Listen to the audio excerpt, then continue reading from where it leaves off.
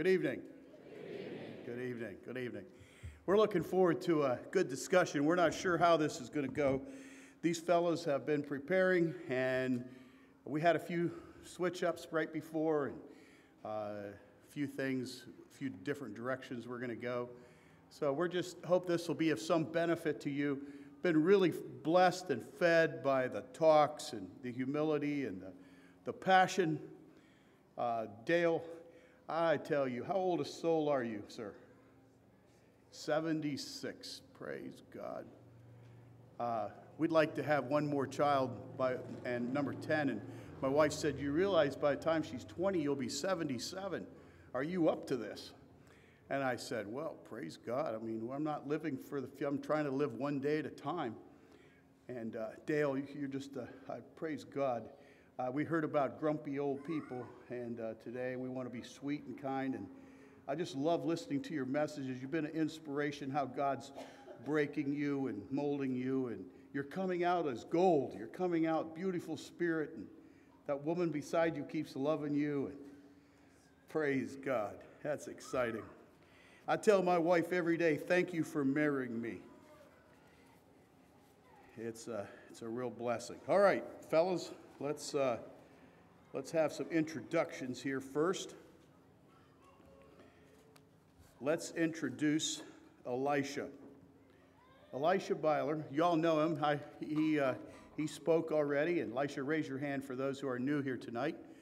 He says he grew up here in Pennsylvania, was a member of Shippensburg Christian Fellowship, moved to Chihuahua in 1998 in Mexico, and joined a non-affiliated Anabaptist church there.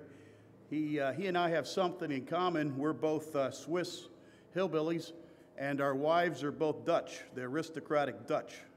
And they said to the Swiss, when they wanted the Martyr's Mirror, they said, you guys down there over the mountains, you don't even know how to read and write. What do you need the Martyr's Mirror translated into your language? But we're doing okay, aren't we, Elijah? Yeah, all right. Your wife's an ends. That's great. 7 children. And how far do you live from Creel? 4 hours. So are you still in Chihuahua? Still in the state of Chihuahua. 4 hours from Creel, and working with the Tarahumara Indians, Native Americans. Amen. Praise God. All right. And tell me again, you got your mic turned on there.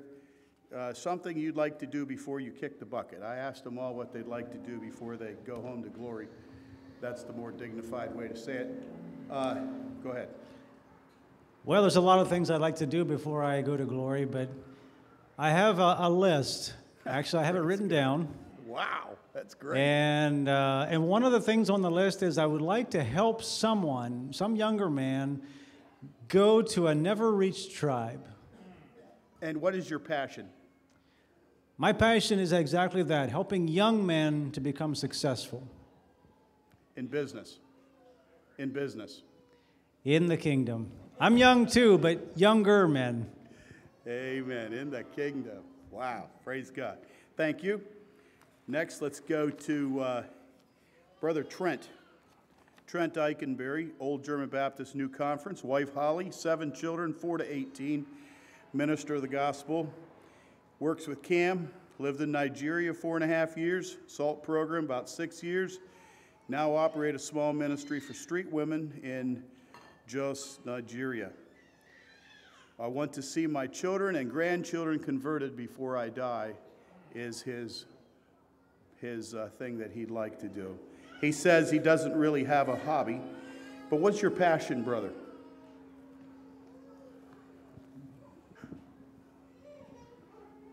Well, I'm not sure if this is on, but my passion is for ministry and for the kingdom of God. That's kind of broad, but it's been the greatest joy of my life to serve the Lord and to be a minister and a preacher of the gospel. Wow, praise God. Okay, I have next Philip Showalter. Philip, I appreciate you guys out there in Kentucky. Do you consider yourself East Kentucky? Central Kentucky. Okay, get your mic on because I'm going to ask you a question in a moment. You're married. How many children? 2 girls. 2 girls. And you folks have a butcher shop, family butcher shop, meat processing facility. Folks, I recommend all you go visit them. They're the most hospitable folks, and they'll give you a tour of their meat shop and all the different tastes and flavors. I was very blessed and impressed. And what's your passion? I would say Christ's kingdom, but in I would say a single sense of that would be the church, and to see it united, to see it harmonious, to see it prospering is my passion. And what about something you'd like to do before you kick the bucket?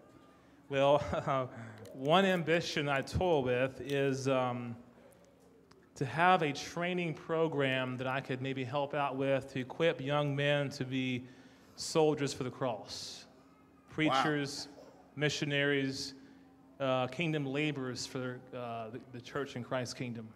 So I asked him, I said, are you a minister of the gospel? He says, no.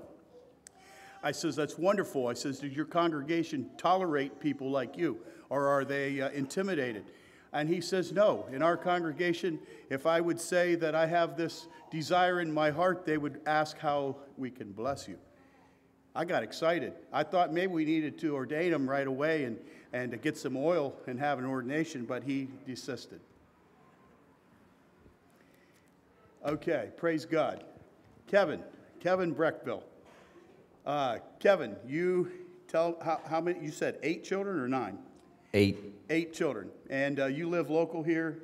And what congregation are you with there? Chambersburg Christian Fellowship. Chambersburg Christian Fellowship, okay. Enjoyed your message, and I told Mrs. Berceau, I said, did you hear those wonderful words of thanks that you said for Brother David? That was very, very, very beautiful. To say thank you to those whose shoulders we stand on. None of us are self-made. That's right. Yes, praise God. Thank you. So, what do you enjoy doing? You enjoy traveling, spreading the gospel, and planting churches, and you just came back from the Ukraine. What were you doing there?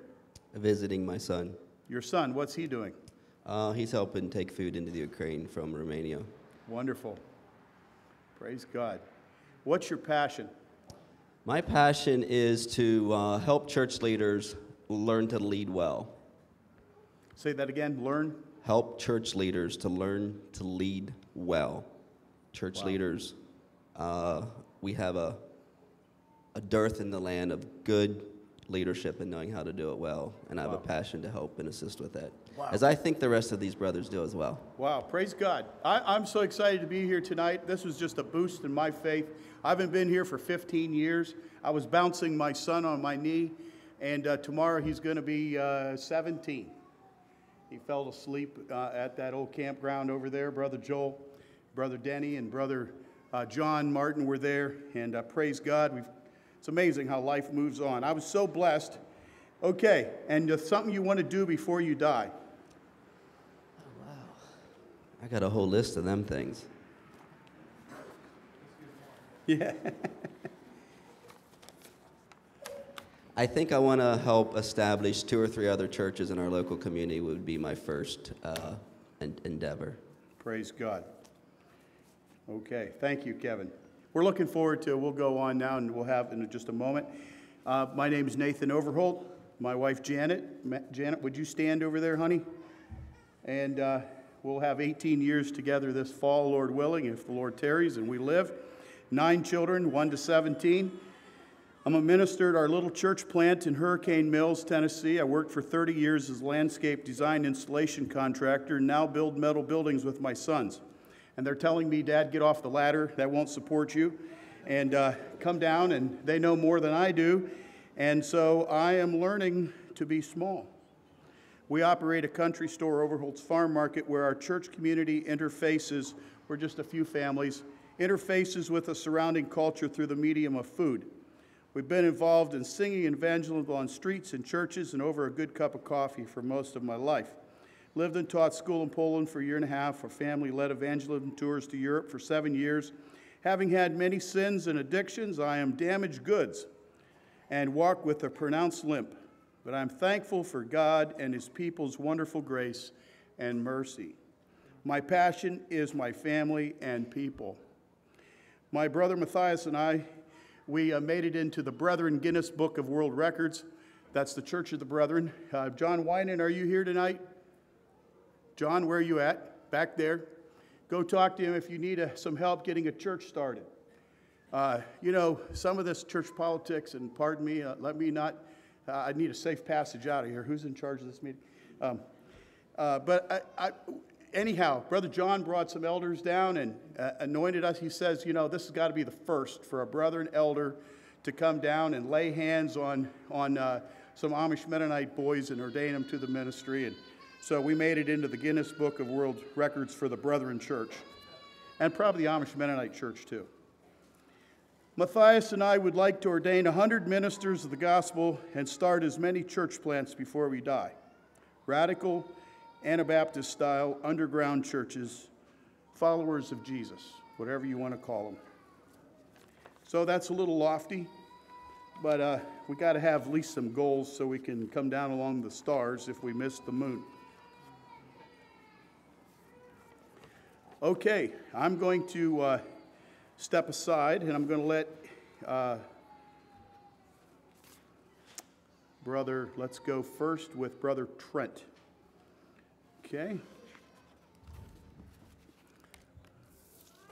Go ahead, brother. All right.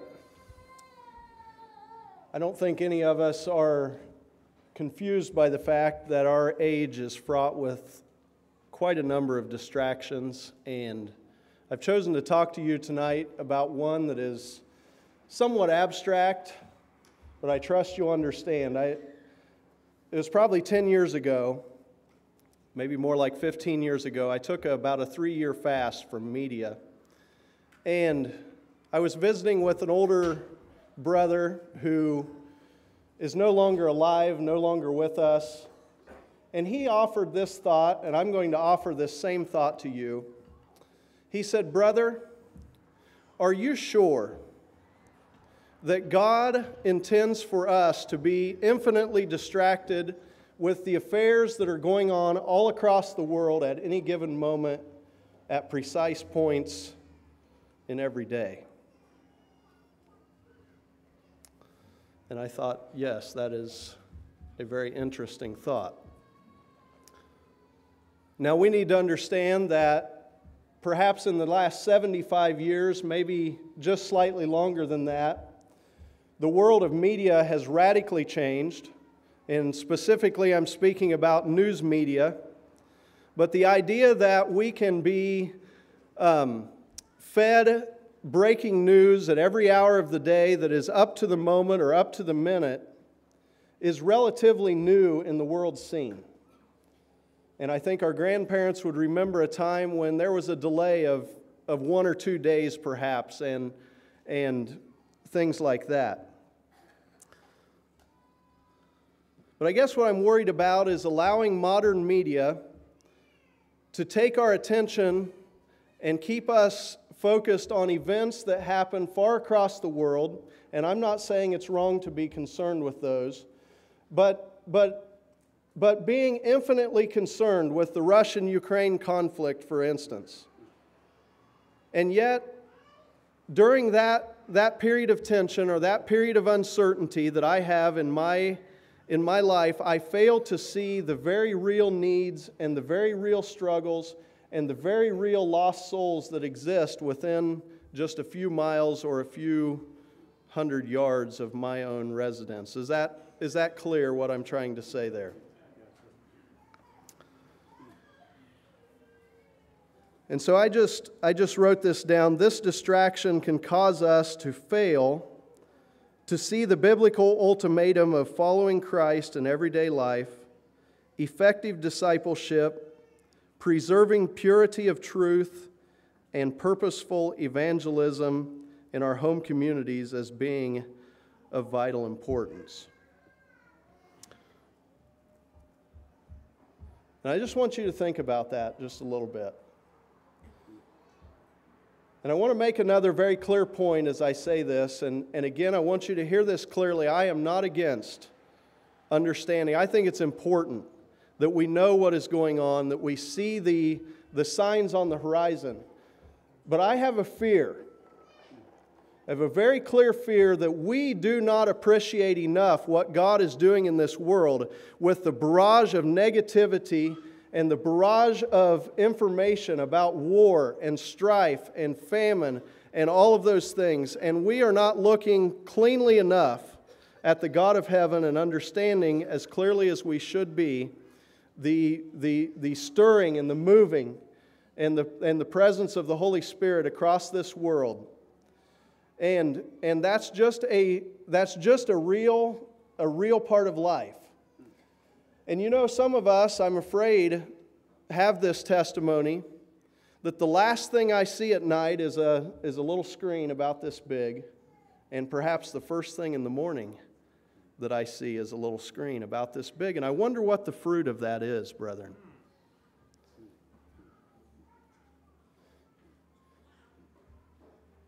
Can you have deep fellowship with God after Fox News has tantalized you with the latest scandals?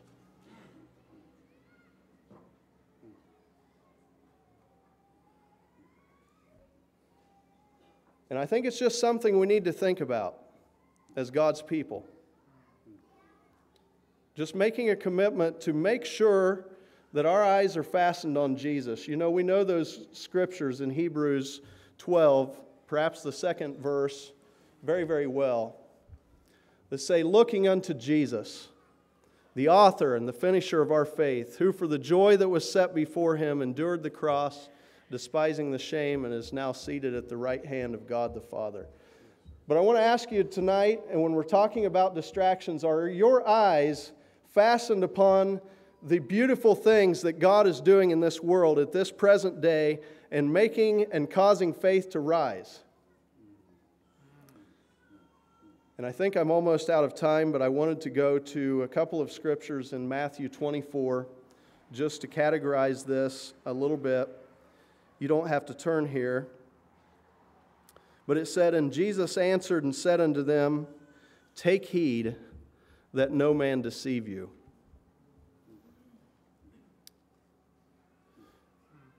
Could you detect from the modern news media that God is alive and working and moving and stirring among His people? Or can we be deceived that this world is falling apart at the seams? And it very well may be true, many of those things, but I'm afraid that it takes our eyes off of our Lord Jesus and off those beautiful things that God is doing. For many shall come in my name, saying, I am Christ, and shall deceive many. And ye shall hear of wars and rumors of wars. See that you be not troubled, for all these things must come to pass, but the end is not yet. For nation shall rise against nation, and kingdom against kingdom, and there shall be famines and pestilences and earthquakes in divers places. All these are the beginning of sorrows. And I'm not sure how far I want to read here. But he that shall endure unto the end, the same shall be saved. And this gospel of the kingdom shall be preached in all the world for a witness unto all nations, and then shall the end come. And why I read those verses, I guess just centered around this theme right here, is that we do already know the ultimate reality that is coming on this world. And it does not do us a lot of good to sit and wring our hands at the things that Christ has so explicitly explained will come, shall proceed, and all of that. But there are a tremendous amount of things that our Lord Jesus and God is doing in this world that would encourage us and cause us to rise up and take away some of the negativity in our own hearts if we would allow that. And I think that's probably all I need to say about that at this point. Okay, awesome. All right, brothers. Thank you very much. You can take your seat. Yes, sir. Okay, we have a farm market And through this whole COVID pandemic, pandemic, if I can say that right, I put some signs out. And I said, Jesus says, let not your heart be troubled. Now, they're just my hand-painted signs, and my kids are like, Dad, you got to make it look nicer than that. Anyhow, another sign I put out was Dr. Linus Pauling says, take a minimum of 5,000 and up to 30,000. He won 2 Nobel Prizes, by the way, and somebody said, well, so did Barack Obama. But anyhow, but beside the point, sometimes I'd like to take sign. I'm like, Lord, I'd like to just paint a big sign about. I'd like to speak to the present age or to the present. What did Jesus do when he was here? And brothers, what do you think? With some thoughts, questions that you have for Trent?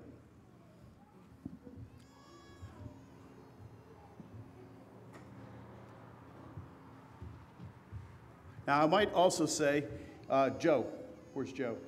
Joe, on our program, Joe, come on up quickly. I asked him to say something here.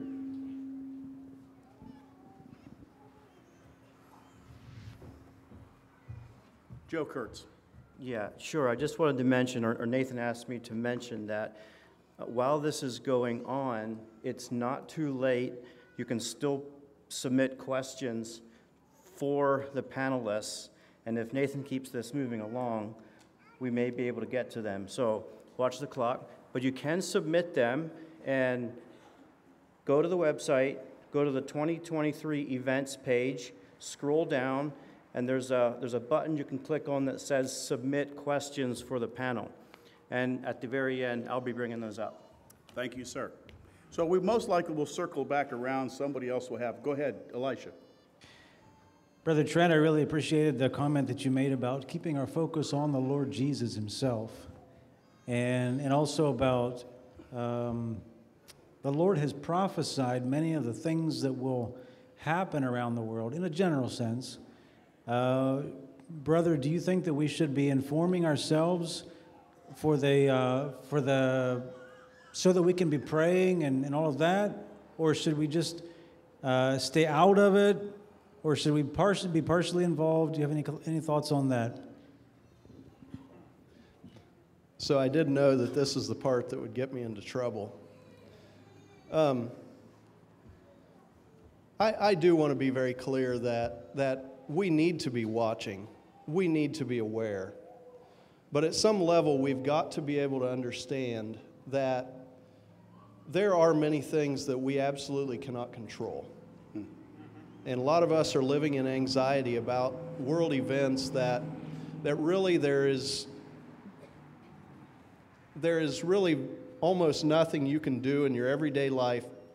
And this doesn't sound right, because I was going to say besides prayer, and that's a terrible thing to say. That's one of the most important things that we can do. Amen. It should be calling us to prayer. But I just sense as I talk to people that it is entirely possible to get far too wound up in this. And we need to keep that focus that we are looking for the Lord's return. We're looking at world events and yet not saturated with it. Because the other side of that is the fact that we do need to be looking for what God is doing. And your national medias are not going to give you that. And we need to look to other sources sometimes. Ed, what do you think? My name's Kevin. Kevin. Sorry, I was thinking of your cousin. He knows my cousin. Yeah, his cousin. We had a fight. So you asked the time, question, he what beat did me up. Jesus do? How did he respond to the current political scene? If you go back and look at the current political scene, it probably had just as much of excitement going on, just as much of division, just as much of a drama. Did he say much about it? Was he engaged in protest? Was he engaged in correcting one side versus the other? Just didn't hear much about it.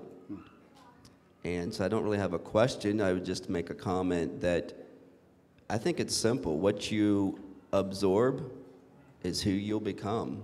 Let's not fool her. I mean, the only person you're going to fool is yourself. Okay? Yes, Trent. Okay, I want to say one more thing about this. He helped me, jogged my memory just a little bit. So I thought a little bit about Jesus. And I think we could safely say that at that point in time, there was no one in the world that knew more about world conditions than Christ did. Wow. But you didn't see anything but a keen focus on serving God and meeting the needs that were right at hand around him. Praise God. Boy, that's exciting. We'll circle around. Thank you so much. Elisha, we'll go next to you. Come on forward.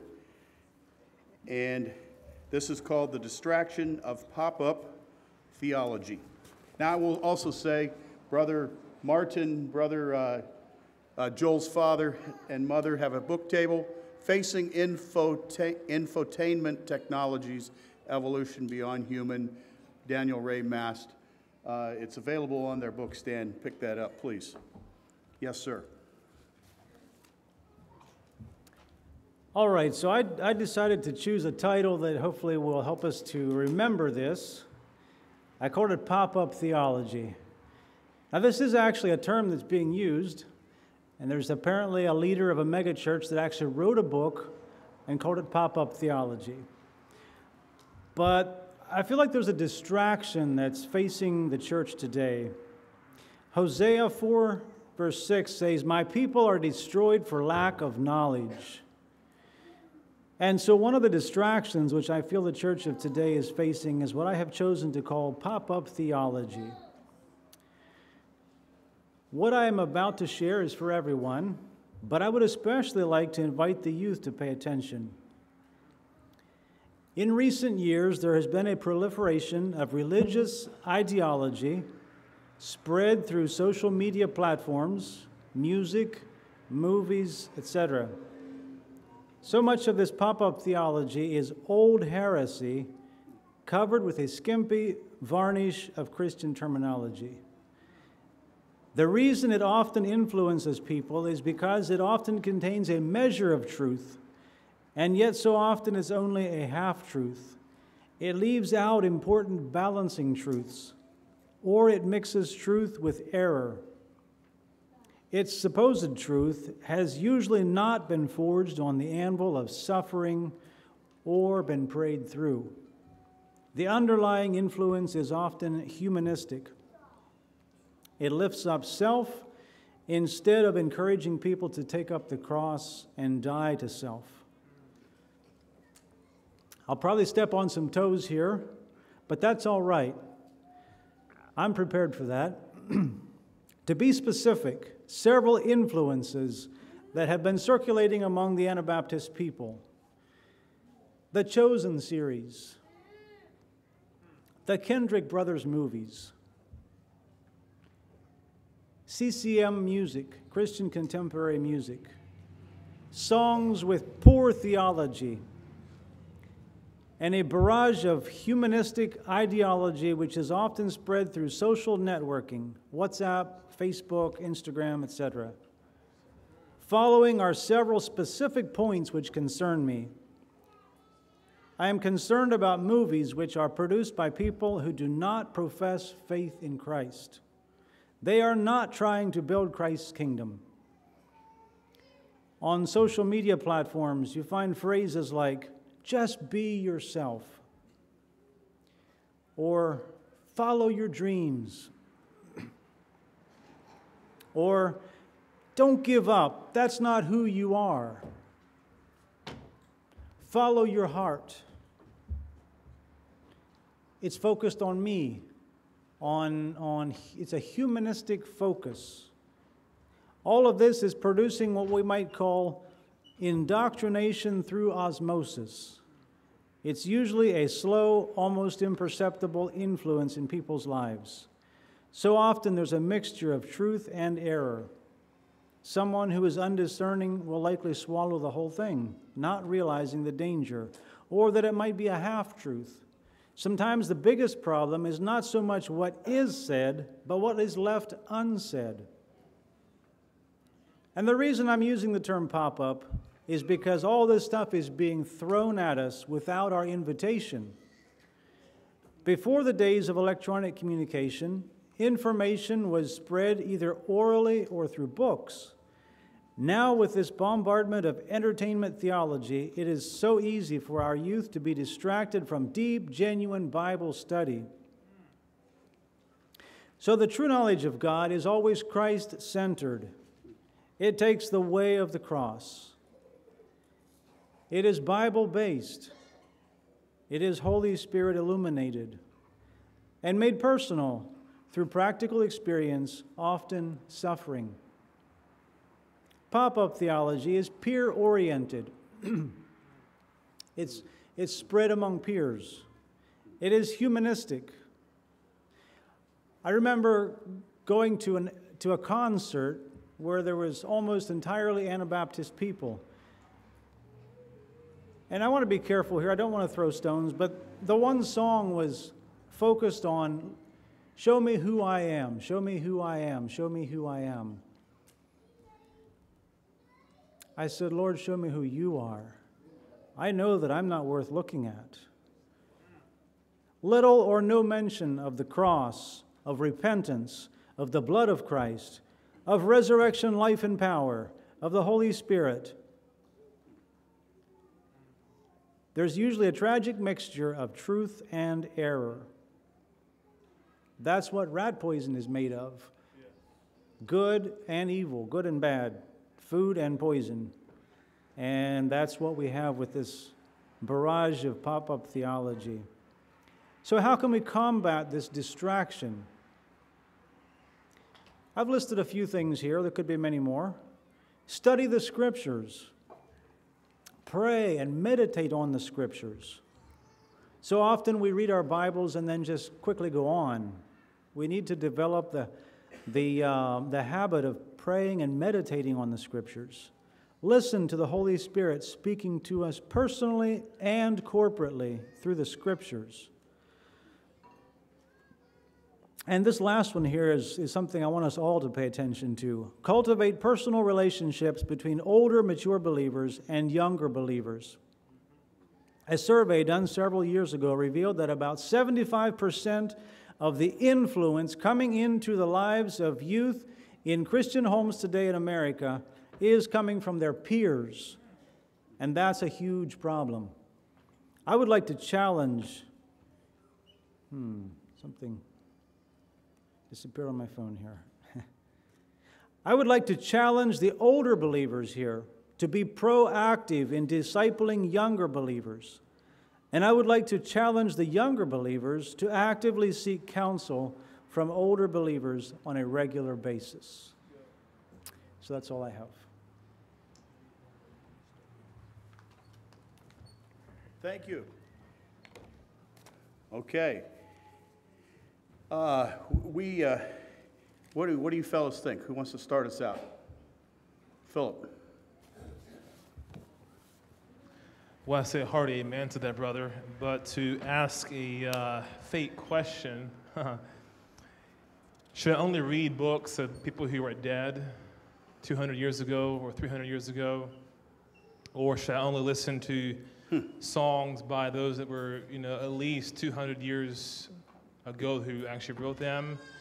Good. Or is there a place and time to enjoy some more modern, contemporary, in the sense of more recent written, and also maybe a more updated style? Is there ever a place and time to listen to music like that, or is there a place and time to read books by even Protestant friends of ours who are contemporaries?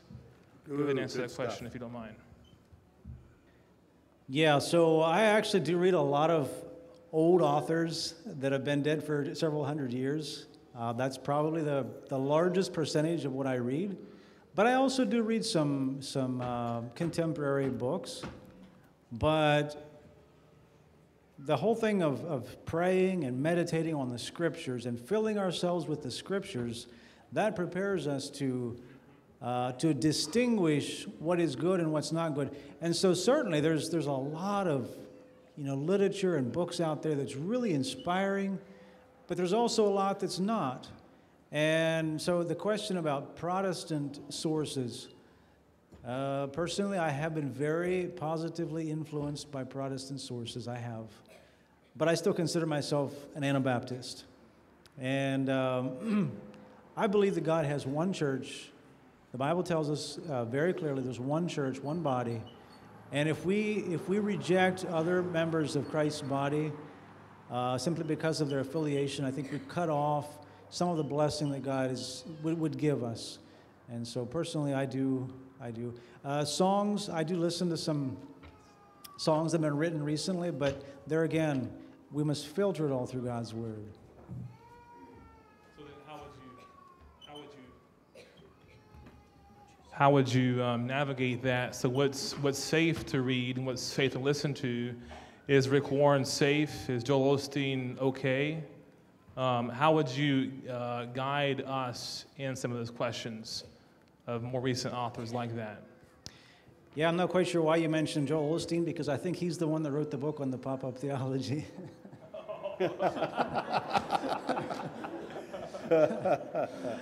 But, so I guess the concern that I really have is that the older and the younger need to partner together. That's the burden on my heart.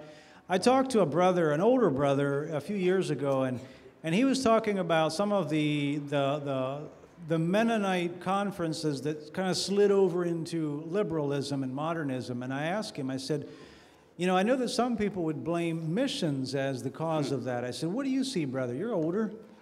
He said, you know what I think it was? He said there was a disconnect between the older and the younger. Wow. The younger were going and getting higher education. The older were perceived as more ignorant. And so the younger got together among themselves, and they were just, they were influencing each other. And the whole group of the younger generation just slid off into worldliness. And he felt as if they would have anchored themselves to the older, that would have kept them. And I think the same thing is exactly what we're facing today. Next. Trent, you got a comment? You got a question for Elisha? Okay, I really appreciate this discussion, and one of the keys I'd like to just have you explain a little bit more right here, the disconnect between the older and the younger.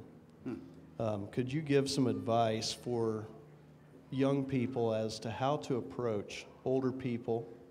I realize we older ones need to be more proactive in reaching out, but how would you suggest for a young person that's seeking answers, seeking guidance, to approach someone that has wisdom and understanding? Well, I think the younger ones should do that. I did that to Brother Lynn Martin.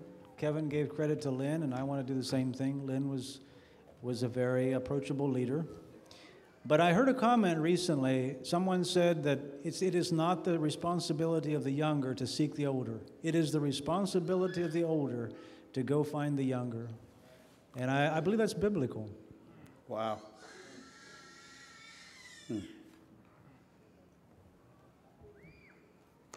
Okay, we're going to go on. You know, we could talk about music also. The bridge, we don't want to start tearing out pages out of our hymn book. In fact, our family just recently learned to sing a Johnny Cash song. Sorry, John D. Martin. And I said to people who were getting a little nervous, maybe they were going to get nervous. I decided to inform them before. I said, you know, we just sang, I heard you guys sing Martin Luther's "A Mighty Fortress is Our God." And he tortured a few of your relatives, or his people did. And I didn't hear Johnny Cash been burning anybody lately, or anybody. So at our store, we had 18 CDs of Roy Gingrich and the group there from, what's it called? Altar of Praise. I mean, just like spectacular, you know? And now we have a lot more CDs playing. We always got good music, and it's turned the volumes loud enough that people have to make a decision. They either start moving with the songs as they come in our store, or they give us an email says your music's too loud. And so I tear up. I go through the store, I hear power and blood. I'm like, oh man, what are people thinking? You know, so I'm very thankful yet we have a platform. But, you know, it's getting a little more the praise and worship, you know, the Church of Christ. And, you know, I like some of those songs, but where are we going? Anyhow, it's a bridge. So I guess, what could we say? We need to be wide-read and listen widely, but just don't listen, don't follow the direction that people are going. That's a tall order. And you guys, you fathers, you're going to have to explain that to your children. You're going to have to work it out. Can I say something? Yes, sir. So, we heard a lot about what we shouldn't listen to. And do you know why we're so influenced by modern Christianity? It is because they have good teachers, and they have produced a lot of books. The weakness of the historic faith Anabaptist is that we have not produced a lot of books and writers. So I know we got different people attempting to do that, but I want to encourage us to start writing more. If we don't have books to turn to, the younger generation will turn to the books that's available. So let's step up to the plate. We got a hole that can be filled, and I encourage everyone to do it. And you know, and I want to say, every generation we're looking for life. All you brothers, we've been down this road. We want life. We want something alive. We want a compelling faith. We don't want something that's just stuck and, you know, do it because I said you need to do it. We want something that really works. You know, down in our area, you know, there's a few folks still handle some snakes. Not necessarily recommend that to you, but, you know, we like to see some action and movement. All right, let's go on to the next one here. Maybe we need to get a little more excited. As excited about making money as we are about starting churches. Amen. Starting little kingdom nooks. All right, let's go on to the next one. Brother Philip, materialism. The temptation of materialism. I'm going to sit here. I'll let you go around.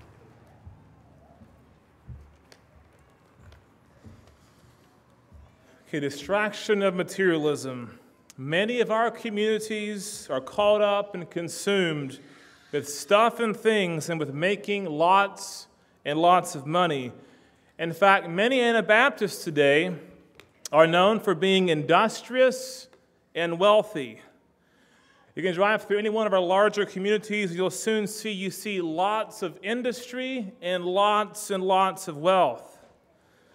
The kingdom of God has become secondary, and the physical has become the primary for many of our people and their communities.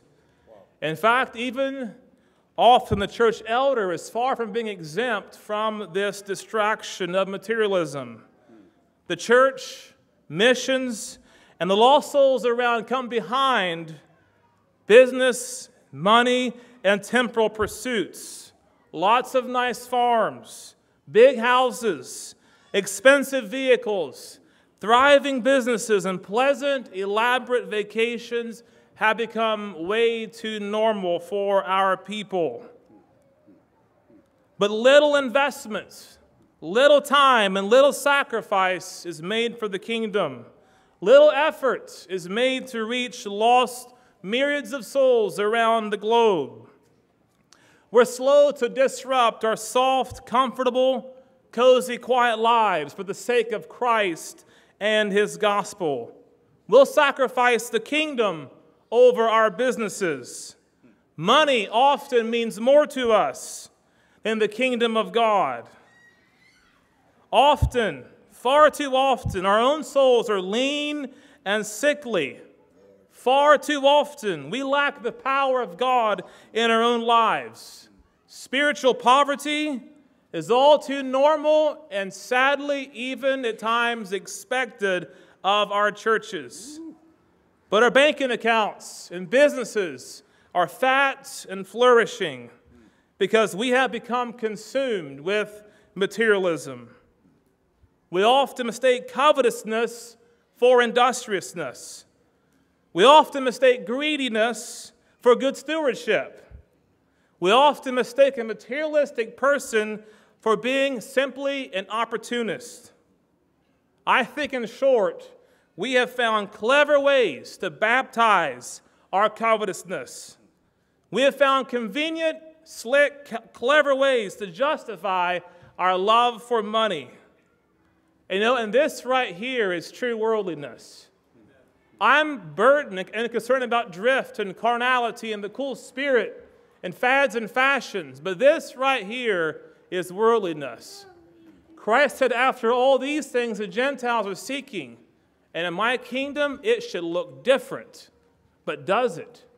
Are we worldly? I'm not advocating poverty and selling all that you have and being just a pauper. Rather, it's about priority. What do you love in life, and what are you pursuing? What's the ambition deep in your heart? Is it money and business and your security? Business can be a tool, and business even can be a great tool for the kingdom. But materialism is never okay. And loving money is a sin and even idolatry. Hard work and diligence is a virtue that I want to just appraise and appreciate. Hard work is good, and being industrious is commendable. But the focus on money and our accumulation of money is the problem right there. And the result of all this is that we have today lots of cold, sleepy, powerless churches. The result of this is we have a lot of carnal young people who don't have much of a passion for the kingdom, don't much have a heart for God and sacrificing for the kingdom. They love pleasure, recreation, fun, and social events that are empty and light and frivolous. Also, the result is that we have lost the glory of God in our churches. Too often we have Ichabod on the church doors. The glory hath departed. So I want to challenge us today. I want to challenge you tonight to stop justifying our materialism. Stop baptizing that sin.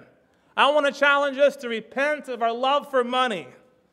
I want to challenge you to begin to seek first the kingdom and to set your heart and affections on things above.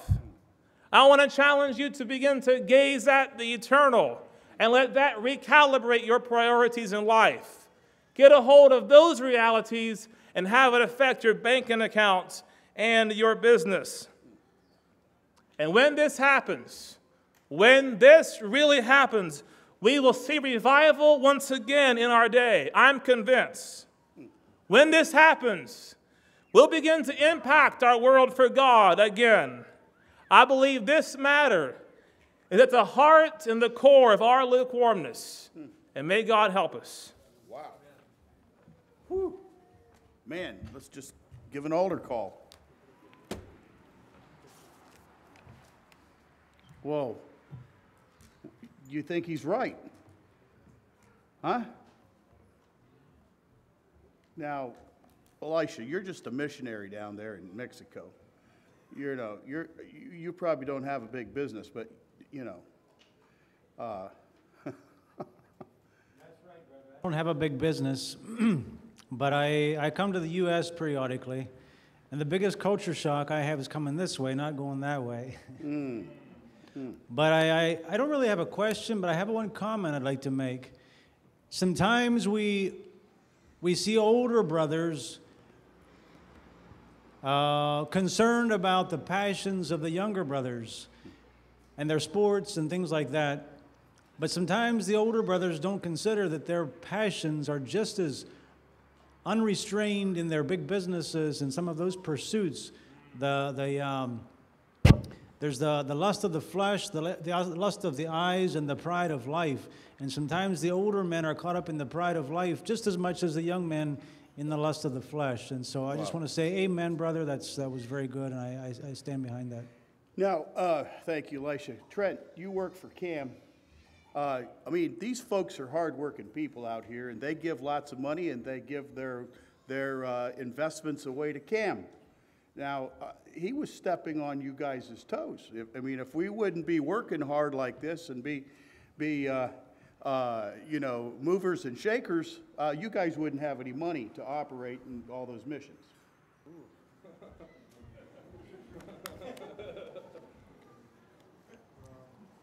Trent, you're on.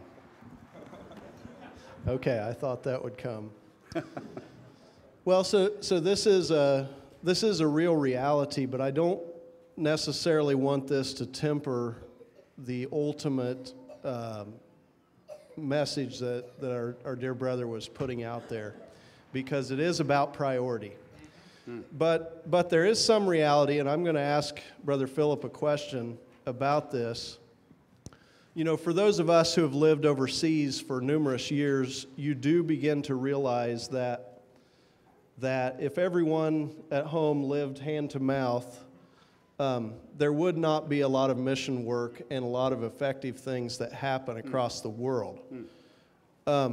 But that being said, the priority of how that is done, we are not tapping the potential among our people. We're keeping most of that to ourselves. There is so much more work that could be done in the world.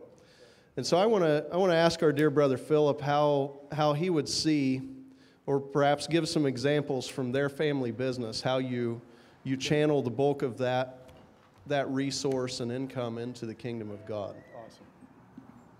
Good question. I'll try to answer that. And I said there that business can be a tool, and even a great tool for the kingdom.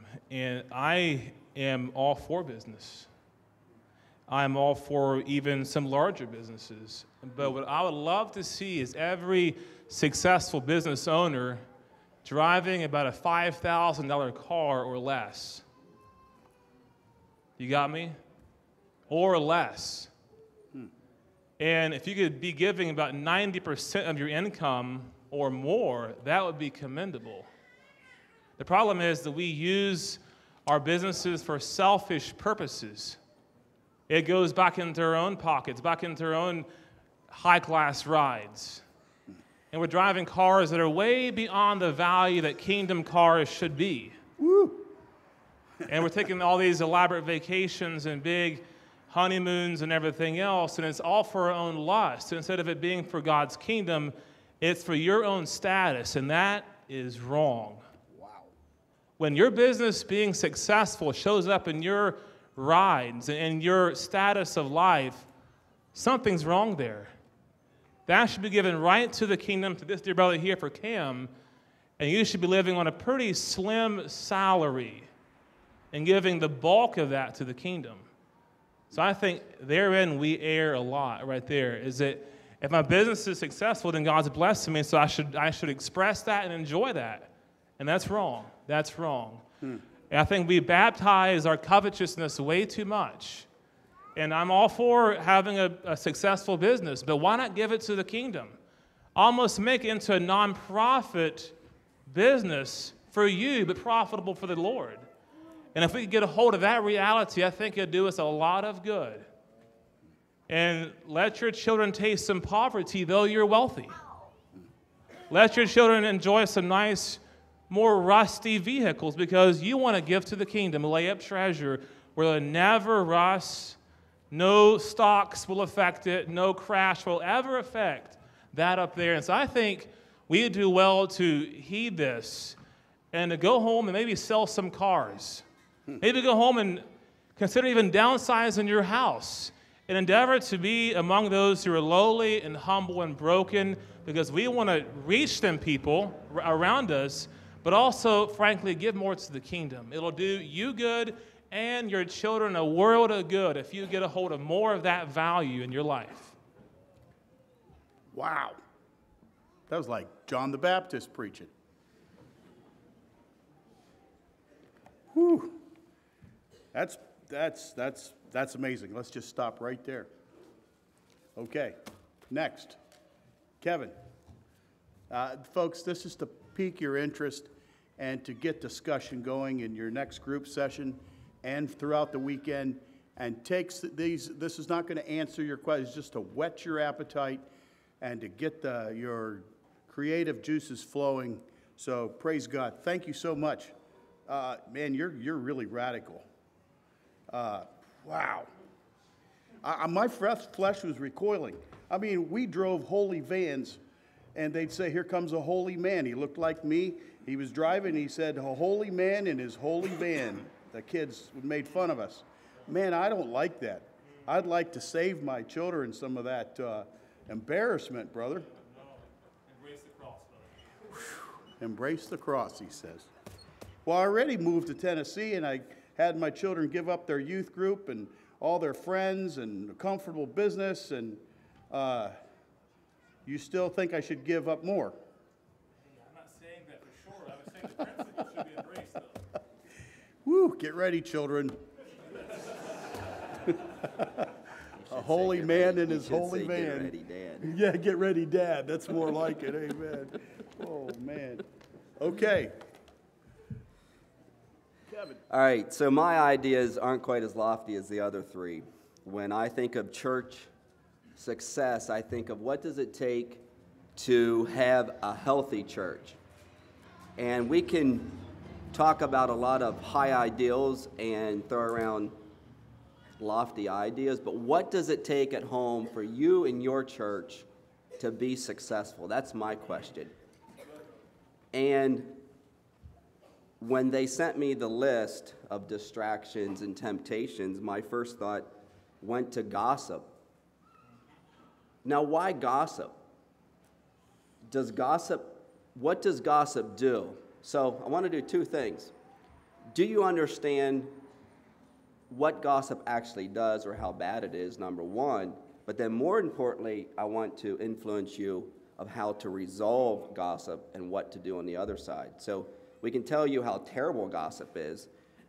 Have you ever read the Bible that talks about what gossip actually does? I'm just going to read a couple verses. And what's your gut reaction when you hear about the word gossip? Do you feel the same way when you think of you heard someone committed adultery? Like, does it do anything? Does gossip bother you? Or should it bother you? I mean, let's read a couple verses here. So it says, they were filled with all manner of unrighteousness, evil, covetousness, malice. It says they're full of envy, murder, strife, deceit, maliciousness. They are gossips. For I fear that perhaps when I come, I may find you not as I wish, and that you may find me not as you wish. There may be quarreling, jealousy, anger, hostility, slander, gossip, conceit, and disorder. It's a part of the strong language is gossip. So this is what happens with gossip. It's this idea of discussing about others. You talk about things that you really shouldn't talk about other people. Now, what you don't know, it does two things to you that you're not aware of. Number one is what it does to you of how you feel towards that brother. You don't realize what that does. And then we say we want to have healthy churches, and we're discussing one another. Forgive us, Lord. Okay? The second thing it does is if I talk about Brother Nathan here negatively, who do you know back there? John Martin. All right, if I tell John Martin what it does to their relationship. Okay? So you get this process going. I happen to have meetings here with individuals in this audience, and the churches are struggling to be united. At the root of it, it's massive gossip. So, how do you combat gossip? What is the most effective way to combat gossip?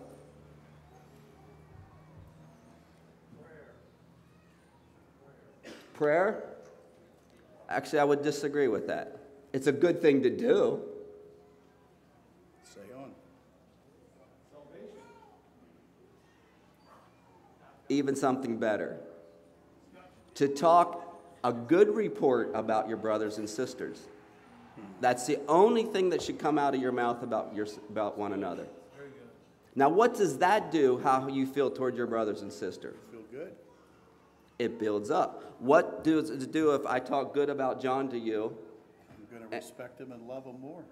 And even vice versa. Yeah. It builds up. That's right. We don't realize what this does among us. Forgive us, Lord. Whoa. Woo. That was short. Okay, well, listen, at the table, you know, Ronald Reagan says all great change in America gets done around the dinner table. Sit down, son, right here. Sit down.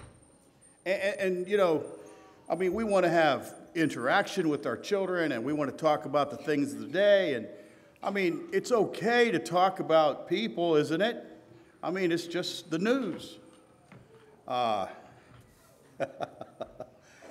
Go for it, Kevin.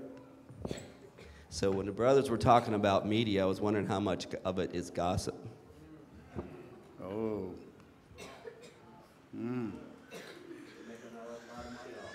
Okay, now what is, Kevin, clarify a little bit for us, what is the definition of gossip? I mean, can't we say anything about anybody?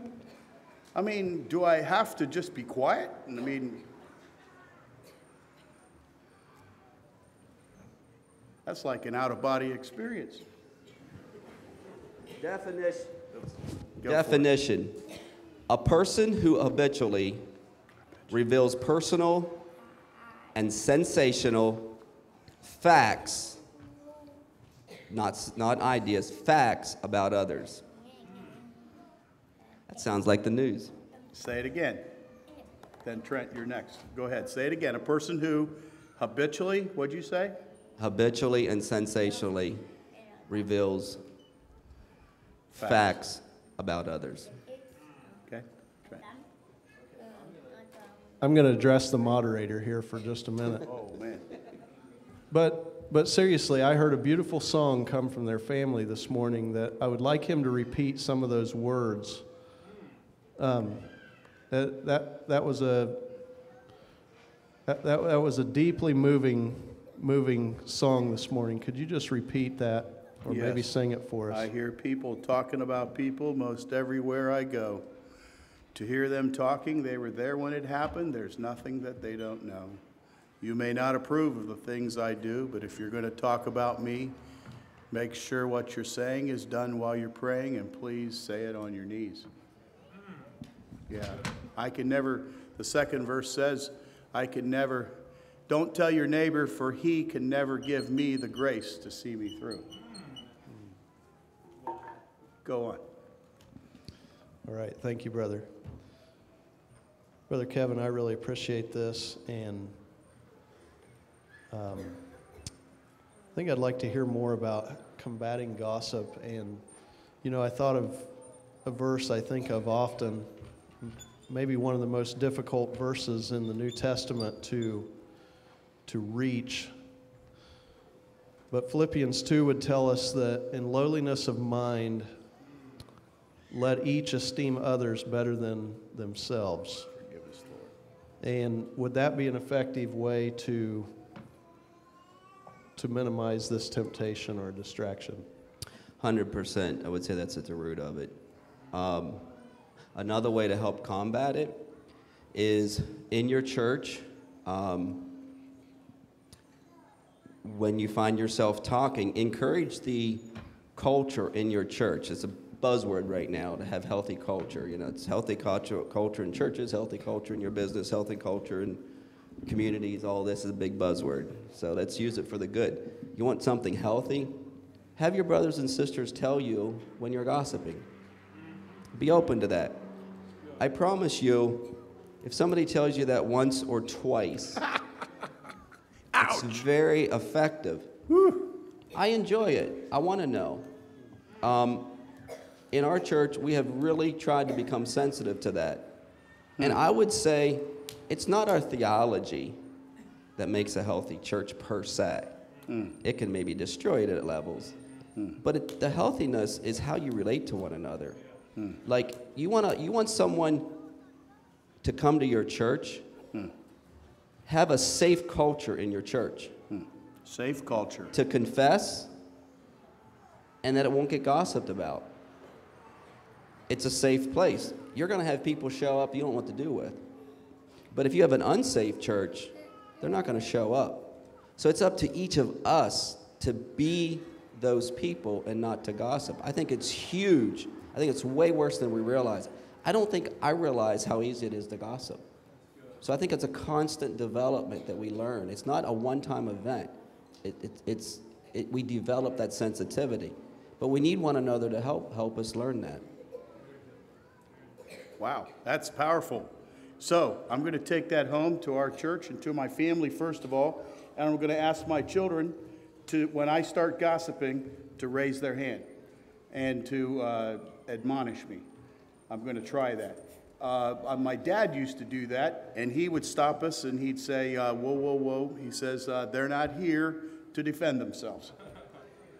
And so he would stop us. I need to do a little more of that. Thank you. More comments here. Elisha. So I have a question for you, Kevin. You mentioned about not saying anything behind someone's back that would be about their negative actions or anything like that. So the Bible tells us things that people did that were not good. Do you have any comments on that? So like the Bible tells us that David sinned with Bathsheba, for example, right? That wasn't a nice thing. Whoa. And it does tell us that. So do we ever have the right to say things like that about someone, or should we not talk about things like that? Should we always just talk about the good things? Very good. It won't hurt you to only talk about the good things. I think you're going to become a lot more appreciative of your brothers and sisters.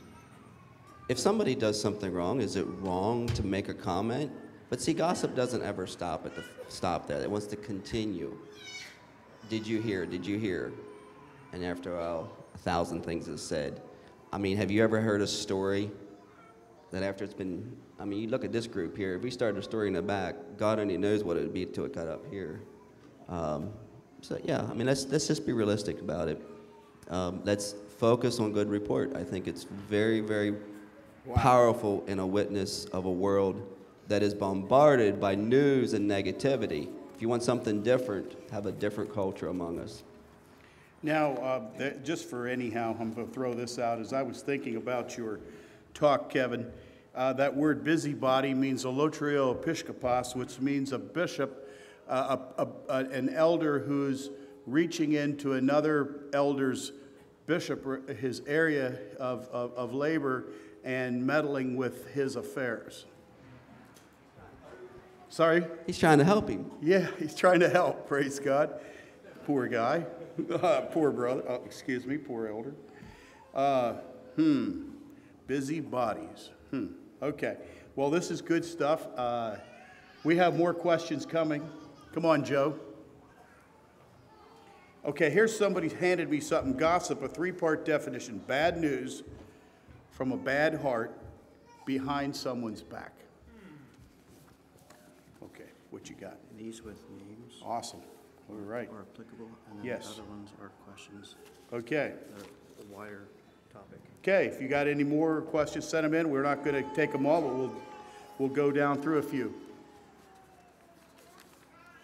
Elisha, I'm so excited to hear of your vision to start churches, ordain elders, and empower young men. Do short-term missions divert time and money from these visions? So over the years, we've had a number of short-term people come and spend time with us. I was telling you the story of the young man who joined me for a night out on in the wilderness, and we got wet and all of that. That was a short-term trip. But today, that young man is serving in the mountains with the Tarahumara people. And so over the years, many people have come and wanted to do a short-term trip, and they want to be a blessing to us. And I tell them, well, that's great, but the blessing is going to go to you. You're coming to learn and hopefully get a vision, but we're not really expecting you to do much for the mission itself. Okay. Philip, an Anabaptist preacher once said, if God has not called you to mission work, He has called you to earn money to support the missionaries. What are your thoughts on this idea? Say it again, please. An Anabaptist preacher once said, if God has not called you to mission work, he has called you to make money for the missionaries. Well, that's not scriptural, I wouldn't say necessarily. There's no verse that says that in my Bible. But the principle, I think, does hold some truth. Yes, sir. But I would say that we're all to be active in the kingdom. Aren't we all missionaries? I thought we were all missionaries. That's a good point, a very good point. So I would say if you're not called to foreign work, then you're called to local work, Amen. is how I would see that. And that may be making a lot of money to give to the kingdom. Amen. Not for your own use, but for the kingdom.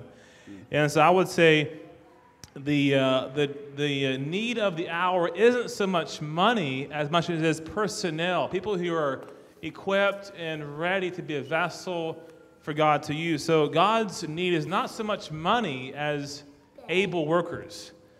And so if you have a heart to give, amen. Give it and give it liberally and be a cheerful giver. But I would say make sure your motives are pure in that. And that you have came to God and God has made that very clear to you.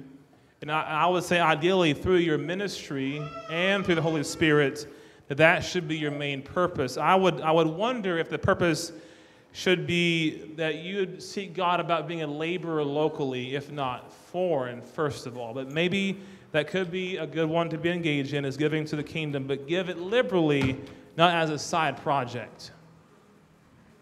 Okay, thank you. You fellows, if you got something to say also, just speak up real quickly. Okay, Trent, do you have recommended sources for news that we won't get addicted to?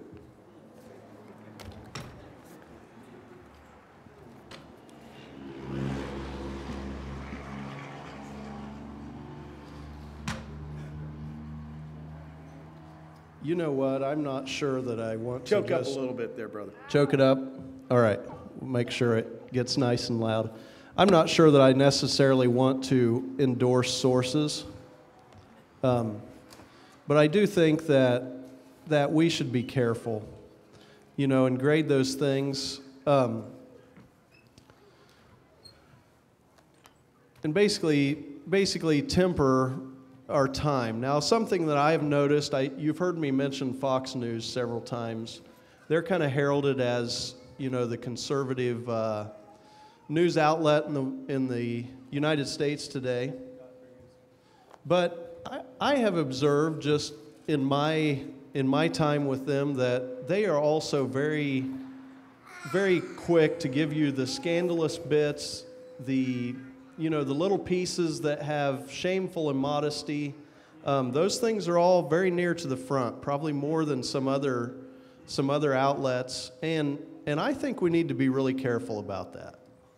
And so I guess I'm going to be dumb enough to say, you know what, I don't actually have a complete answer for that, and I'm not sure I want to just recommend specific sources. There are a number of very good news outlets that do attempt to be unbiased and attempt to grade their materials fairly well. Some of you probably know those better than I do, but I think we need to just take care and keep this in the top of our consciousness. Okay. Kevin, in response to Brother Kevin's comments about gossip, what about discussing what we should do as churches if there is another church that is allowing a brother to continue in sin? So this church is allowing another brother to continue in sin, we think, and we're like, man, we should help out a little bit here. Is that gossip? I don't know. It sounds like that definition that you talked about earlier about busybodies getting in other people's business. Yes. I guess my point is, it's not profitable. Let's talk about things that are profitable. It's really where I want to take it. And like there's this temptation to think that if we talk about a problem, we'll help it and contribute. It just seldom brings a healthy response. It seldom does. We don't realize it. And I really want to direct people and push people towards learning to speak the best about every brother and sister. And I'm not this idiotic, idealistic person. I actually think it's a real thing that we can accomplish. I think it's very attainable. It's very workable. And I think that builds churches. So are you afraid of me? Am I afraid of you? Yes. Not really. Not yet. Not yet. Well, okay. Now, but you don't really know me, but I'm going to talk to you about some concerns. We call it concerns in the church, or concerns about, situations. I'm from another state. Will you have the courage to tell me, I think you're gossiping? I probably would. Would you really? That's awesome. Yeah, another way that gossip comes up is through prayer request. Woo! Praise God. Prayer request. Amen. How many of y'all agree with that one? Oh, did you see that, Kevin? All right, next. Elisha and Trent. We talked about giving most of our wealth to missions because we need to live more simply. And yet a lot of the money is given, a lot of the money given is used to keep the missionaries comfortable and above the living standards of the people we're trying to reach. Your thoughts, please. Now we're all going to come down and see where you live. You beat me to it. That's exactly what I was going to say.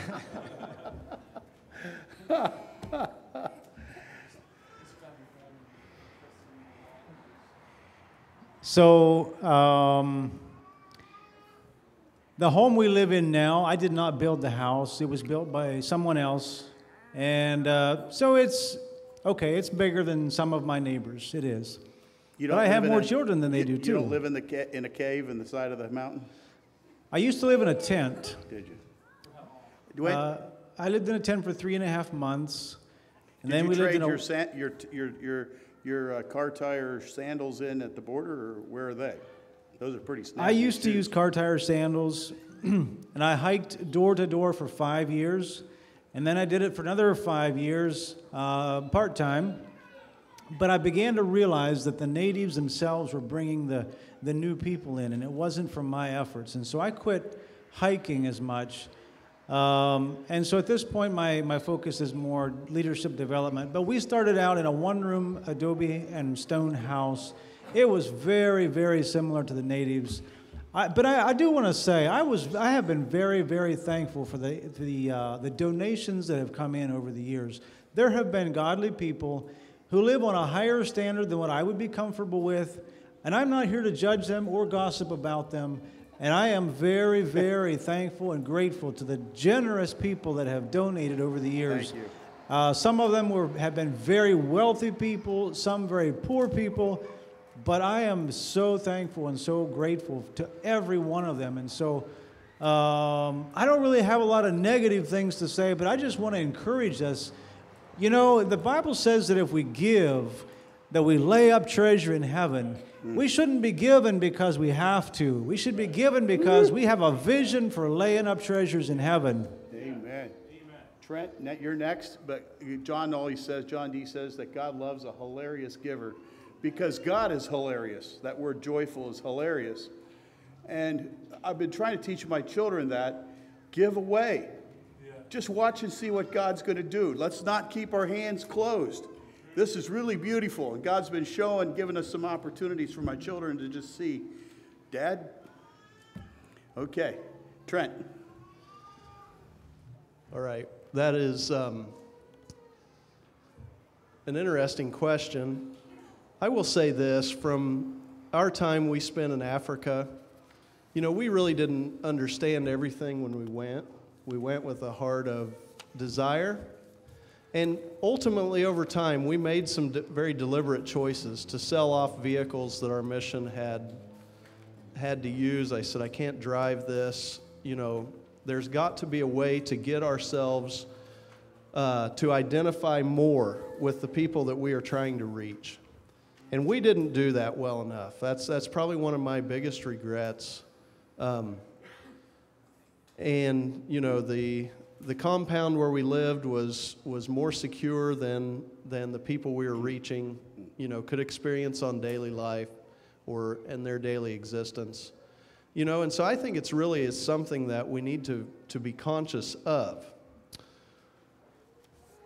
On the other hand, I think one of the things, and this is my opinion, but I think one of the things that has driven this idea of money going to make a comfortable lifestyle for the missionary is because it's so hard to get people to go. And so you pray the Lord of the harvest that he'll raise up laborers to go in. And yet you almost have to buy them into that position to make that happen. And so I don't completely fault how that works at times. I don't like it. I wish, you know, there was a different way. But, you know, sometimes it's even ignorance, I think, that happens that, you know, we are so comfortable.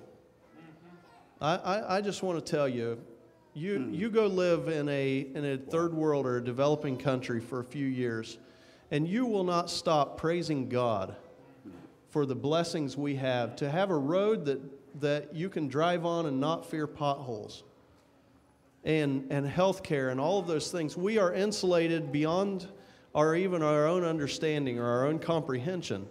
And so therefore we feel like, you know, even the smallest steps downward, you might say, are almost too difficult.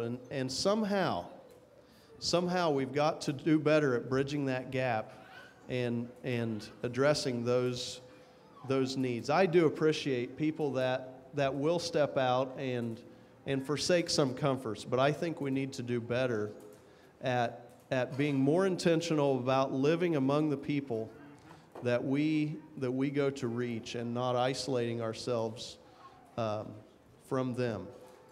Some of the most precious stories that I could tell you are about times, you know, when we ate rat meat and we drank things that you just could hardly imagine how you were going to come out of it alive. And yet those were the very moments where deep friendships and the potential of the gospel came into our experience. And so, you know, I don't know all the answers to this, but I do know there's deep needs in the world, and there is so much more that we can be doing. And I'm just gonna climb up on a soapbox here for a minute. Go for it. Go for it. But back to this idea of businesses and how this can work. I wish that we would get a vision for our businesses to serve the kingdom of God. We have potential that is so massive in our Anabaptist world that we hardly even realize it. And what little things can we do, even in our own communities? Okay, and we have this problem right here. It's not just over in the foreign field that the standard and the level of living that we often experience is pretty difficult to attain. But what can we do? There are people that will never attend a church. They will never come to an assembly like this, and yet you work side by side with them every day. And how can we turn our workplace and our business into a gospel machine? Praise God. Amen. Woo. Come on, let's go. This tomorrow. Let's get going. Let's wow. I need to hang out with you brothers more. Okay, one more question. We have about 6 more we can't take. I'm sorry. We'll take one more. Kevin, how does an abuse victim get help to find healing without, and this could probably with a counselor, with the elder, with family, without gossiping about the one who did the abusing? First of all, Kevin, bad news from a bad heart. Would they have a bad heart, you think, in sharing that? I actually would not call that gossip to go talk to someone to resolve an issue. I would encourage you to go, whoever that is, if it's the leader, start with there. If it needs to go to the authorities, whatever kind of abuse it is, it needs to go to the right people. But then it needs to stay with them. Do what you got to do to fix it. And the leaders don't need to be gossiping about it either. I think it's not hard to, it's not complicated to handle difficult situations. I mean, yeah, it might be complicated, but we make it more complicated than it should. Like, if there's an issue, go talk to somebody. That's not gossip, but don't tell 500 people. That's not gossip. Yeah, it's when you hear something and then you pass it on to the next person. It's not that difficult. And so in brotherhood, and let's say this is a closed brotherhood right here, and we're all brothers in the same congregation, and one of us is overtaken in a sin, King James, and those of you who are spiritual are restoring me, and so you need to discuss it among yourselves how to do this, and brothers meeting, however we accomplish that, and what forms of discipline or forgiveness or whatever, restoration or help and accountability or whatever, that's not gossip. Am I correct? Yeah, and we try to keep it right Keep here. it within the people that needs to know about it, and then it don't go further. The problem is learning to keep it there.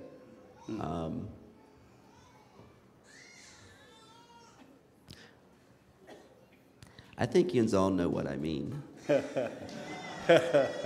Okay. Philip, do you have a word? Sure, but I would say if I'm talking about a problem and talking about it pertains or is an endeavor to resolve the problem out of care for all parties involved, that's different.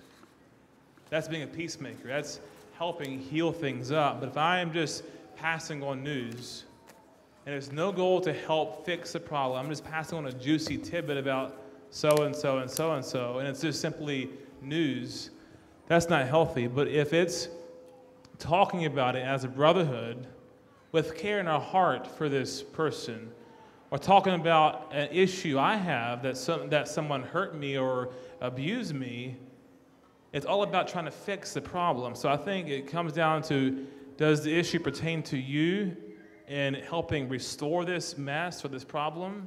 Is it a redemptive effort, or is it just simply news to just pass on? I think the question is does it pertain to you talking about it being healthy and helpful? If so, it's probably a good thing. But if it's simply just news and juicy tidbits, I think you should probably not say a word at all and rather pray for the person and get a heart of love for the person instead of just enjoying talking about them. Because I think too often we find ourselves enjoying talking about people's problem because it makes us feel good. I feel somehow improved or helped or higher up because I'm talking about somebody else's issue and problem. And that's never a loving, caring heart. And that is a dangerous thing.